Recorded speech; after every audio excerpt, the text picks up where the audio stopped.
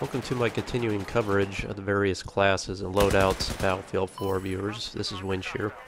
Today I'm discussing further depth of the support class, and that being the Mortar Strike, that piece of equipment you can lock, the M224 Mortar. And as you can see up here, let's talk about the bad right off the bat. See some guys up there on top of that roof, a common occurrence that we see in Battlefield 4, and we are really counting on this piece of equipment being able to counter that tactical advantage that those recons exploit with their elevation advantage. It's something I've always preached in this game, that the elevation advantage always gives you a huge tactical advantage in this game. So I figured, let's pull out the mortar and see if we can address this, and I'm not being very successful. I'm getting a little frustrated with this. I'm like, how are these mortar strikes not hitting this? Because by now I've had quite a bit of experience with this piece of equipment.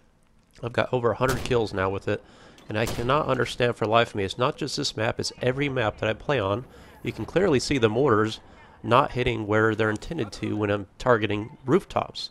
And this is across all spectrums, so this is a huge glitch that I have observed so far with the mortar strike. It's completely, and I will say with confidence, completely ineffective in these situations. And let me pause this here for a moment so you can clearly see, okay, maybe I thought maybe I'm aiming too far, so let me push back further here. And you'll see me clearly aim well past this mark on this building. I aim way, what, 2/3 up the building here. Watch where this mortar strike falls, and watch the effect it has. I mean, it's not even close to where I'm putting it, and it's not even detonating or doing anything. So clearly, the mortars, it's not just on this map at all. It's completely ineffective on this, and then you get sniped. So hopefully DICE will address this, because in Battlefield 4 beta, I mean, the rooftop camping was just, it was just evident everywhere. Everybody was doing it, and a lot of us were counting on this mortar strike, hopefully being able to address those campers up there, because this device, I will say, let me show you the good now. It's incredible. This device is great. I don't know how many times I'll be running down this map. This is Operation Locker Room here on a huge flanking route out here in the open. I don't know how many times I'll be running out here in the open. I'll see a sniper scope glint camped up there on the mountain. I'm like, oh shit, you know, I got jump down real quick, fall behind cover. I pull out my mortar strike, and boom, he's taken care of it. He didn't see that one coming. So this thing is great for disposing of recon class campers. And you know, not to harp on you recon guys right now. I mean, you're doing your job. I know you're enjoying Battlefield 4 because the recon class is seeing a huge buff. I mean, the one-shot kills are just amplified many times over, I think, compared to Battlefield 3. I am just getting destroyed by recons all day long, close range. I mean, it feels like COD-like almost, but, you know, hats off to you if you can handle a bolt-action sniper, because I can't do it. Your aim has to count for something. I think you should be rewarded if you do pull off that hit. But you can see here, in congested areas, this is a place you don't want to be. This is an attack you don't see coming. You don't want to conjugate around objectives, because people like me, support class, really can take a toll on the battlefield with this weapon. Now, in terms of my strategy here with this, you're seeing me throw in an ammo crate. It's good to deploy the bipod, then go back to your ammo crate so you will replenish your mortar attack. Then you only have 5 shots in this thing right off the back. Now it's important to note that if you have the I keep calling them squad perks, but the field upgrade, indirect fire, you will get an additional mortar strike attack as you progress in your squad field upgrade. So it's important to note that too. So instead of 5 shells, I think you get 6 or 7, something like that. So bear that in mind too. But right off the bat, you start off with 5 shells. Once you exhaust that payload, you essentially, it will gradually reload itself over time, but it's really not that quick. So if you're sitting on top of an ammo crate, you get a new one right off the bat. So once you exhaust your 5 shells, go out and put another one down, take cover again. And of course, this is a remote mortar, guys, so you don't have to be right next to it like I am here. But of course, I'm confident behind enemy or behind friendly lines here that I'm protected. And more important than anything right now is time. So I'm trying to deliver the maximum amount of offensive power with this weapon in the shortest amount of time. So I'm quickly going out, deploying a bipod, deploying the mortar, going back, exhausting my payload, going out and redeploying it again. So that's kind of the mindset you have to do if you're trying to deliver a lot of firepower quickly. You can see in those confined quarters of the Operation Locker Room area that is really effective. If the enemy is all bunched up around each other, nothing disperses them quicker than a mortar strike. Now, out here in the open on this map, I forgot the name of this map, the railroad map, I think is what it's called. Something along those lines.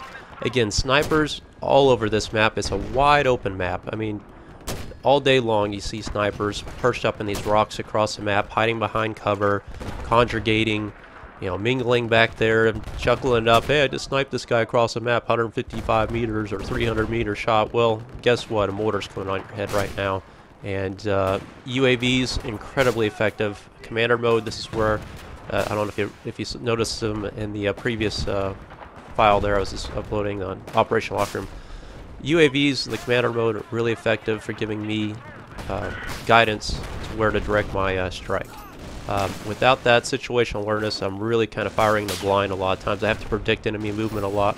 But for the most part, if somebody's spotted too on the map, that really makes this significant. Obviously, if the enemy's sitting still, that makes this a much more effective weapon. If they're moving or running, chances are of you getting a one-shot kill are minimal. Even a lot of times, if they are standing still, you're still not going to get a one-shot kill with this. Now, I've heard some recommendations from viewers that have used this weapon as well. You notice the crosshair changing as you fire this. It goes from like an open type of spread to a smaller spread as you shoot the mortar. They recommend that the timing between firing your first mortar and your second one, that you wait until you fire the second mortar until those crosshairs have come to the small dot right there. And they recommend that to increase your accuracy. I've attempted that tactic. I've had minimal success with that, employing that tactic. The reason why is because I find a lot of times having that quick mortar with the splash damage on the second fire hitting in roughly the same area, that splash damage more often than not is enough to eliminate the target when they start to move. Because I feel like that pause that you take waiting for those crosshairs to align the second time, by the time you fire again, usually the enemy has figured out what's going on and they've run off. And by the time that the mortar hits the second time, more often than not, the splash damage is no longer in vicinity to kill the opponent. So more often than not, you see me just quickly spam it 2 times in a row just to try to get that second mortar in that same vicinity quickly to finish off the enemy. You guys can employ either tactic. That just is what I found out working for me thus far. Of course, you know, with this game as it's patched, who knows what will happen if we get enough people belly aching about this mortar strike. Just like we did in Battlefield 3, the developers will eventually nerf it, and we can, at least I can say, with over 400 kills in Battlefield 3, the mortar was pretty useless in the late patching stages of Battlefield 3 because so many people complain about its OP. It kills too quickly, this and that, so they reduce the damage significantly. And more or not, all it really did was just kind of annoy you and force you to disperse, and you really got kills if you sustained damage from before. But I'm finding this to be a very effective tool in the battlefield. Like I say, I already have 100 kills with this thing, and it's funny that I have not been killed by this device once. So I know we're still early in the stages of Battlefield 4 release. A lot of people are not exploring the class of the support class because, again, they want the best guns. Personally, I'm finding a lot of success with this class. I really recommend this class. It's a very versatile class. For situations like this, I mean, what better way to deal with recons than something like this? I mean, I personally can't snipe against recons, and if you are a recon and you're shooting down or looking down your scope, trying to shoot at 3 or 4 guys, I mean, you can only pick one at a time. And if you got 4 guys looking back at you, you really don't stand much of a chance. So this is a very vital tool for the battlefield. Again, I just wish it were effective in urban environments. I mean, not having the ability to shoot targets on top of elevation really kind of negates the whole point of having this attack. So for the moment, just utilize this weapon in these type of situations where you have recons behind cover on the ground, and it will still be an effective tool for combating you know, whenever your weapon has a range disadvantage. So bear this in mind. I hope this video helps you out, guys. It's also worth noting too, I guess I'll add this in too, there is no longer smoke with the mortar. That used to be a previous loadout you could do in Battlefield 3, put smoke out on the battlefield. Now they've replaced that with the XM, the Airburst 2.5 support class equipment as well. So you can put smoke on that. I've used that as well. The smoke's just not nearly as dense as what I would like it to be, but it's there. But bear in mind, we do not have alternate munitions for the support class mortar strike as of yet. But quickly here, I ran through 17 kills fairly quickly on this map. It was kind of an aggravation to the enemy team, I'm sure. I don't know if it's really rewarding to sit here and do this all day long. I mean, there's some strategy involved in predicting where the enemy is moving, what they're thinking, where they will take cover after that first mortar strike, and obviously recognizing where the flanking routes are, where the enemy's pushing up. So, I mean, there is some strategy with this and all, but at least personally, I just like to pull this out in a pinch whenever I see a situation present itself where obviously I'm at a disadvantage with the recon class, or I see a large area of people congregating in an area or around an objective, or we just need to break a stalemate. That's really where I see this tactic employed. I just personally would not like to sit here the whole match and just sit here and spam mortars the whole match. Personally, I don't look too highly on that type of gameplay. However, for the sake of this video, that's kind of what I was doing. But look at this area just light up here with targets around the objective. People are thinking about running in on that bomb, and you might want to think twice about that sometimes. Again, this tactic, it's effective.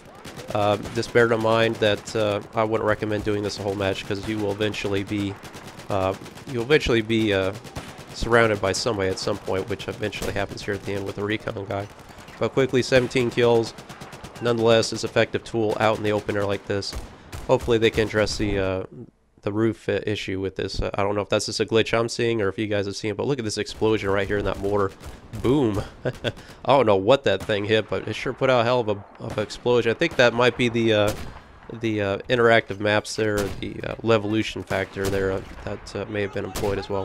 Hope you guys liked the video. Please like and subscribe. Don't forget the effectiveness of this tool on the battlefield, the mortar and the support class.